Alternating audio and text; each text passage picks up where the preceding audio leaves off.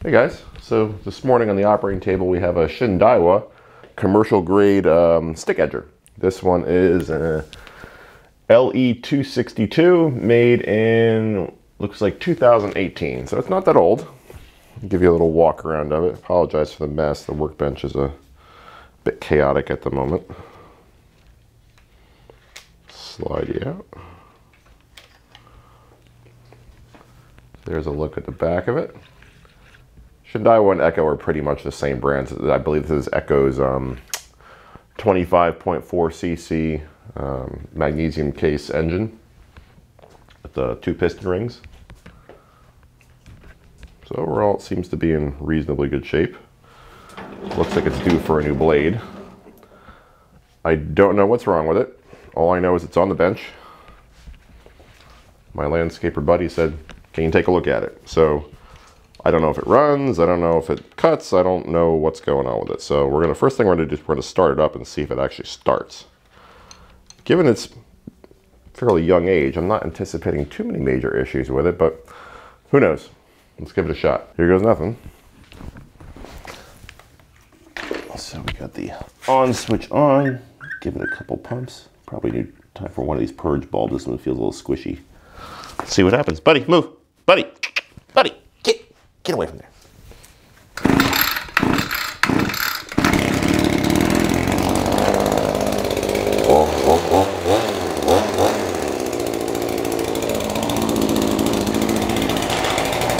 So the motor runs fine, but I don't see the edger blade turning. So watch the end down there. Give it some throttle. Nobody's home. Interesting. Okay, I don't see this problem too often. Normally it's a, your typical carburetor gummed up issue. So this is something in the driveline. So off the bat, since the engine runs, there's a centrifugal clutch in that this little gear case down here. So that's a possibility. We have probably a flex cable in that aluminum shaft. So that's another possibility. Could also be something in the gear train at the bottom. My money's on either the clutch or the flex cable, so I think we're going to start there. Got it flipped around and back on the bench. I'm going to refine my guess and say it's probably the flex cable. I don't know if you guys can hear this. It's not a very good sound. I think our flex cable's broken. Okay, T27 Torx. And here to loosen the clamp and loosen the set screw right here.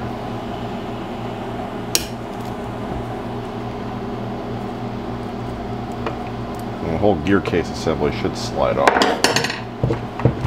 Maybe I need to remove that set screw all the way.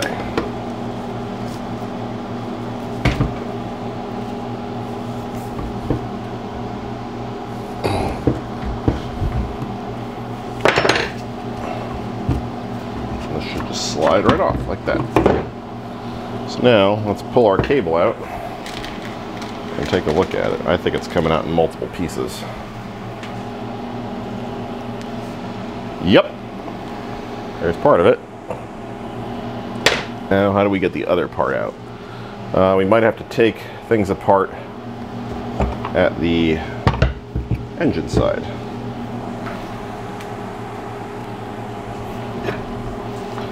T27 here as well. I don't know if this is just a clamp. Oh no, it slides out perfect. Disconnect a few things.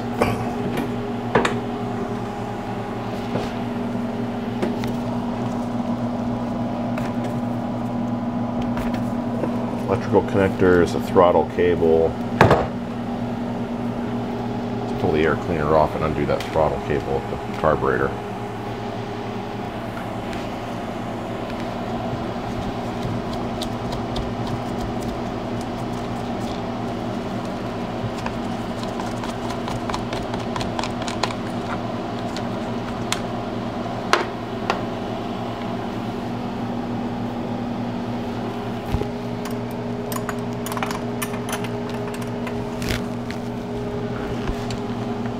$10mm. Loosen this nut here on top of the carb.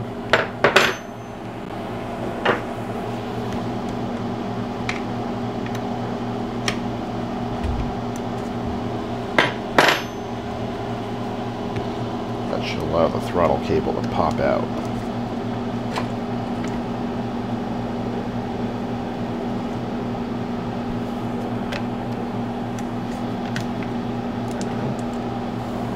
Should be the operative word. Okay, got it. Alrighty. So we got the engine and the pipes separated. Maybe we can let gravity do the work and get the rest of the cable out. Yep, that'll do it.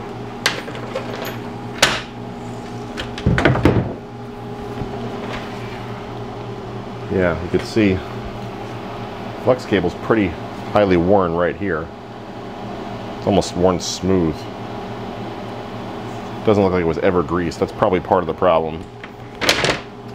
So, time to order a cable.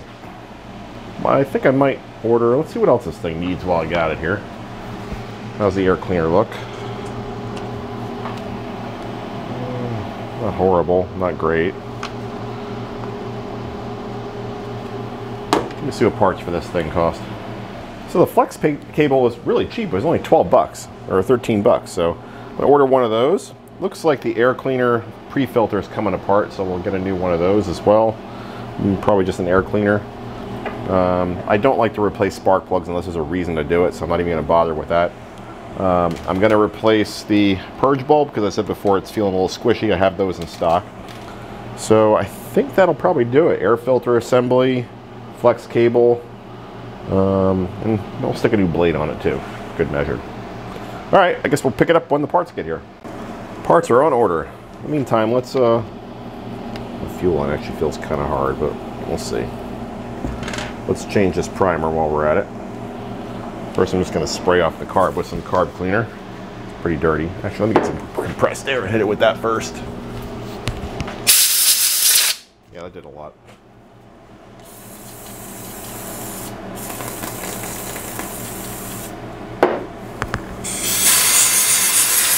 Yeah, that did even less. So I usually use the aftermarket primers because they work just fine. The ones I use are made by Stens. I'll get you a part number. So I'm just taking these 4 screws off.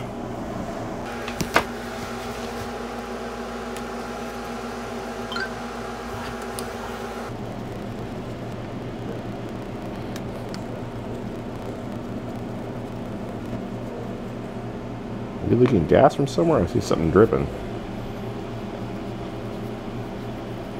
I don't think I sprayed that much carb cleaner.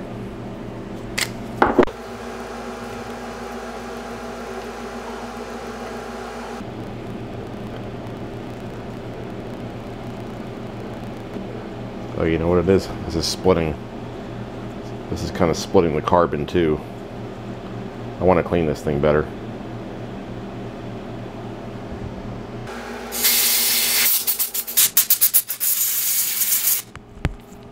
Reason why is I don't want any of this crap to get inside the carburetor, because then we'll create a new problem that we don't have currently.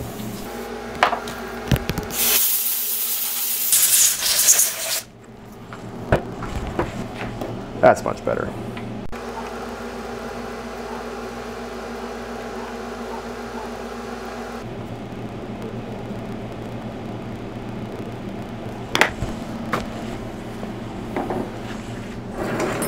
We'll put that whole assembly right onto a clean paper towel.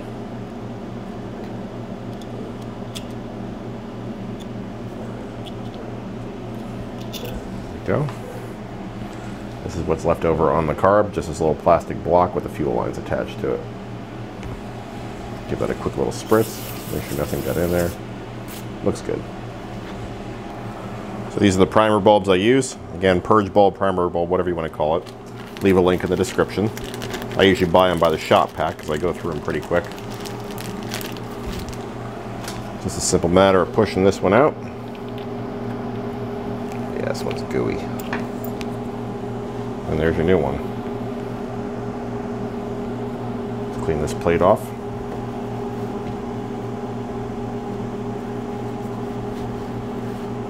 Get that with some compressed air. Most important thing when you're working on carburetors is to keep everything spotless, because these carburetors are tiny and it only takes a tiny little spot of of grime to cause a major problem. So there, we got the new one installed. Take your 4 screws. For some reason the old one looks bigger.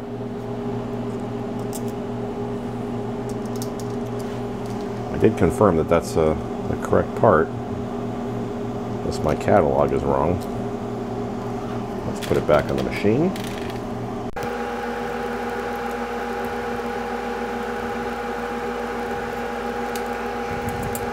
Oh, hand-handed today.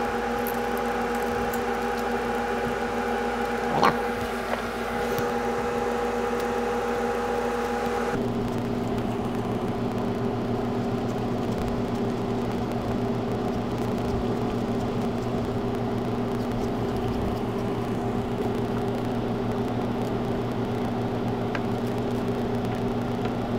Let's give her a test. Works just fine. Good as new. Alright, guess we're on pause till the rest of the parts come in. Okay, our parts have arrived. Workbench has gotten a little crowded. I've since acquired a few more projects. Not really projects, but I ended up buying myself a new chainsaw here. This is an Echo CS-355T to replace my trusty old, probably close to 20-year-old Echo CS-360T in the back. It's done quite a bit of work over the years, but it's just kind of at the point where it's not really worth putting a lot of money into. So I'll clean it up as best I can, keep it as a spare saw, but it's going to be my go-to saw from now on. This thing's a beast. I haven't tried it yet, but they made quite a few nice design changes to it in the last 20 years. I mean, it's essentially the same design saw. I know we're way off topic here, but a couple things I like about it. They made these bolts bigger. They used to be 10mm, now they're bigger. The other ones were not big enough in my opinion. The muffler in this one, and this is a very, very new revision. This is the serial number in this one begins with C850. This muffler does not have a cat in it, no catalytic converter. The CS360T that had a catalytic converter. I did confirm that this muffler will not physically fit on the CS360T. The spacing of this, well, first of all, this one has bolts rather than studs, and the spacing between the studs is different. So you can't order a muffler for this guy and stick it on the 360. The air filter is different. This one has a filter screen rather than an actual filter. I'm not sure if I like that yet. The lanyard ring seems to have been downgraded. It's like this little chintzy, I don't really even know what this is anymore. I mean, it's a ring, but the one on the 360 is quite a bit beefier if you look at it. What else? Maybe that's it. The anti-kickback has 2 posts on there rather than 1. The choke and the start-stop is the same basic design. Has a primer bulb now, or a purge bulb. Not sure if I'm crazy about that, because those things always seem to fail at the most inopportune time. We'll see. So I guess that's probably time to get back on topic. But yeah, I'm excited about that. So I use these arborist saws all the time in the neighborhood, trimming trees and whatnot. So that'll be a project for another day. So let's get back. Oh, I also bought one of these guys. Maybe I'm addicted to this stuff. I don't know. I bought an Echo Pro Attachment Series 2620 power head. I already have a lot of the attachments for this, but I decided to get a new power head primarily because, I don't know if you guys noticed, but a lot of the laws are changing. California passed a law recently, I think, stating that they're outlawing internal combustion engines on lawn and garden equipment below 20 or 25 horsepower or some number like that. So I'm kind of looking at this and say, I think the writing's on the wall.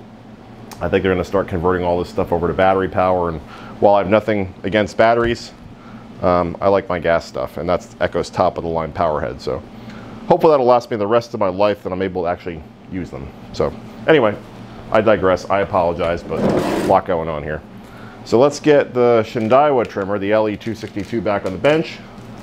We got our new drive cable right here, courtesy of Parts Tree. We'll shove that in there. And then we'll just install the air cleaner, maybe a new blade, and call it a day. That's really all that thing needs. All right, let's get the cable installed.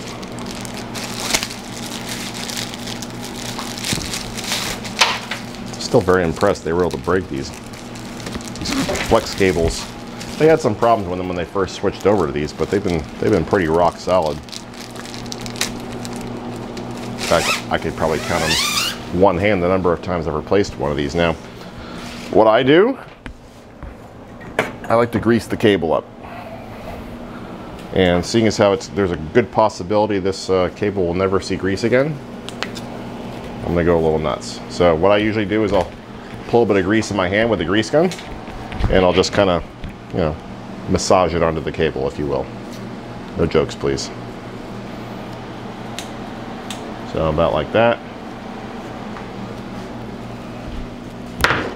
This is an iterative process. Sometimes it takes a little bit to get the whole cable. But, you know, just kind of go like this. Lube the shaft. Keep the jokes to yourself.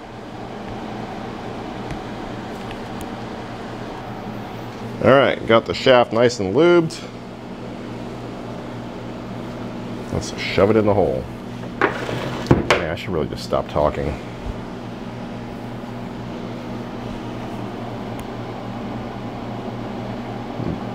Try not to make a mess here.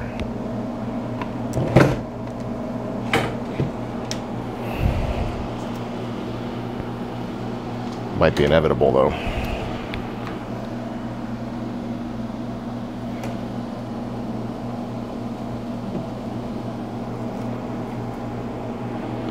There we go. It's going in.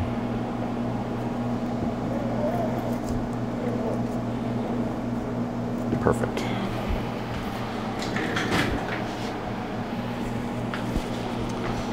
Now we have to get the flex cable keyed into the clutch.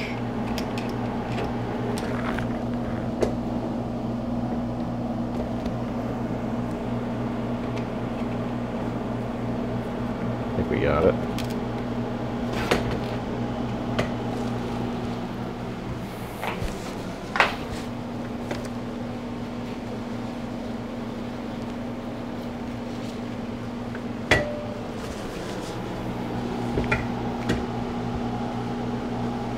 Get our T27 and tighten that back down.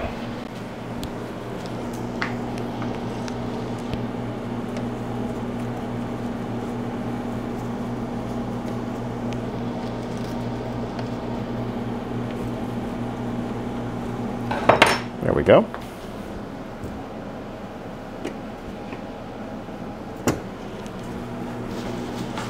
All right, let's reconnect our electrical connectors here that we pulled off. This is just for the kill.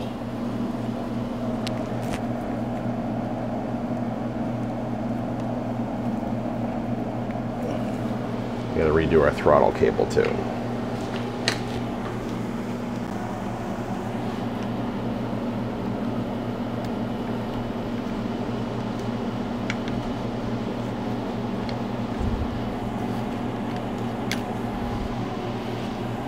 So I got the throttle cable re-engaged with that arm on the top of the carb. I'm just tightening down this 10mm nut now. That'll hold the throttle cable in place and keep it from popping out. Give it a quick test. It works fine. Alright, well, we've got this side of the motor available to us. Let's put the air cleaner on.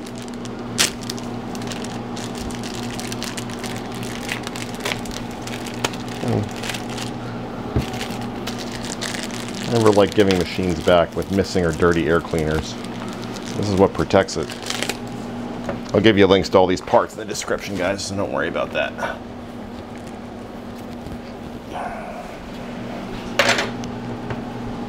So you put the pre-filter in here like so.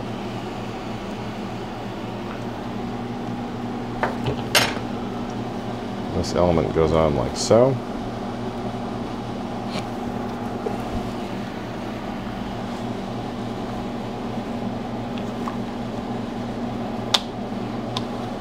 Screw it back together. Kind of remarkable how much alike this looks to the Echo version. That past 2620.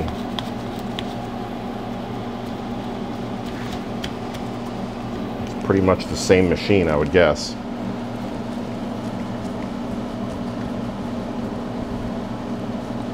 There we go. All right, let's move on to the business end.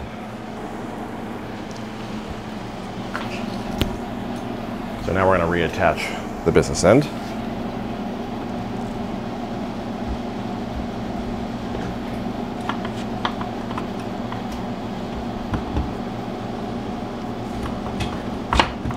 There we go.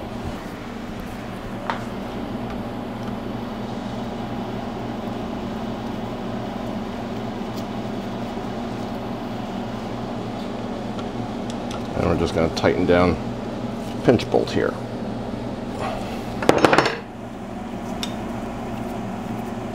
Making a very different sound now when we turn the blade.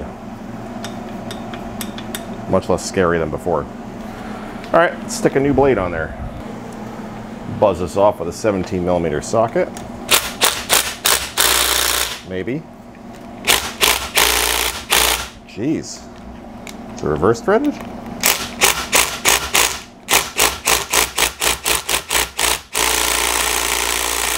My goodness. Maybe we won't touch that. Didn't come in for this problem. I think I'll just give the blades to the customer, and if they over tighten this and stripped it, I don't want to be the guy that makes this thing not work. Once you touch it, you own it. Settle down, I was just kidding. Okay, maybe we need more air. 25 psi of air wasn't going to do it.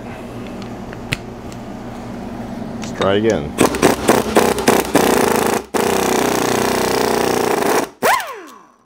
Oh, great. I guess I am that guy.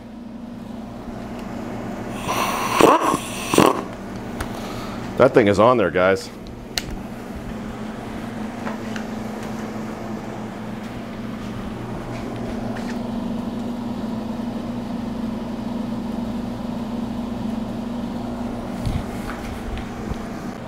Yeah, so that blade is, I think that nut is cross-threaded. I tried 2 different sockets and just keeps on rounding it off. So I'm guessing that this whole cutter head assembly is going to have to, yeah, that's going to be a tough one. That might need a new cutter head. Because to get this shaft out, I believe there's a snap ring behind there that retains it. But you can't get the snap ring if this is all here. So could I grind it off and do all that? Yeah, but man, that's a tough one. I wonder what happened. Someone probably just hogged down it. It was a little boogered up when I saw it.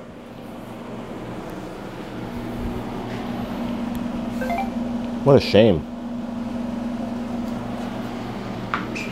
To the customer like this and tell them that when this blade wears out, we're gonna have to do some surgery on that cutter head. Because I don't want to hold it any longer because I'm pretty sure they need it.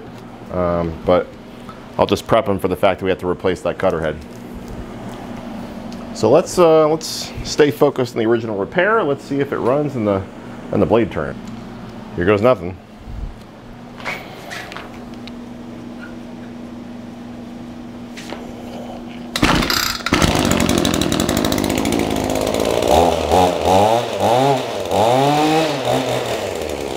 You guys can see that the blade is turning. So all fixed. At least the shaft is, flex shaft.